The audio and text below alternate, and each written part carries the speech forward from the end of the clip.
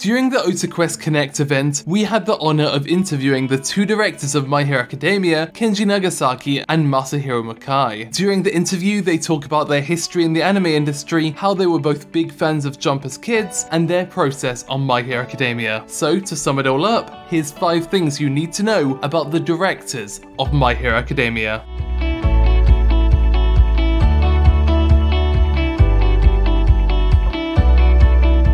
The first thing you might be wondering is, why are there 2 directors in the first place? The reason is due to the massive amount of work involved in creating the show. Although it runs for a couple of seasons a year, the staff are always working on the show, and in 2018, Kenji Nagasaki was having to direct the films on top of that. This resulted in him getting sick from overwork. At the time, Masahiro Mukai was working on the 2nd season of Blood Blockade Battlefront, when a producer asked if he'd be willing to help out on directing season 4. In this way, Nagasaki can work on overseeing the series and working on the film without getting sick.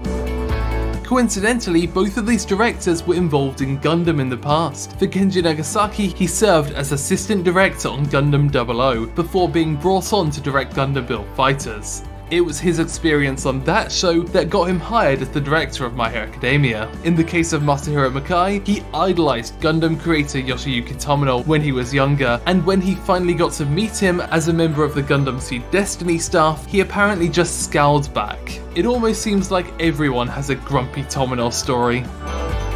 My Hero Academia, being a Bones show, can be a festival for great animation, and the directors specifically encourage this. When they approach animators like Yutaka Nakamura to do a scene, they explain generally what they're looking for, and then he'll go away and draw up a rough idea. They will then rewrite the scene to account for the liberties taken in the animation. In this way, they're treating the animators as storytellers and letting action take the forefront. Sometimes they do have feedback and changes, but trusting in animators is what makes My Hero Academia great.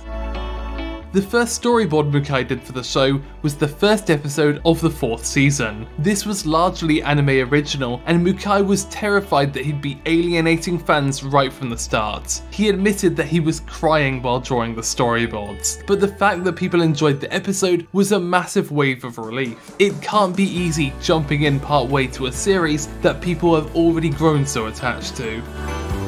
While Hero Academia doesn't have much in the way of filler, there are some anime original heroes, especially in the movies. However, superhero comics have been a thing in the US for decades, and they specifically tried to not have them overlap with any of these classic heroes. For instance, in the first movie, they introduced the villain Wolfram, with the power to manipulate metal, but they were careful to make sure he didn't seem too similar to Magneto from the X-Men comics. There are multiple examples of this on the anime side, and they note that Horikoshi takes the same care with the manga as well.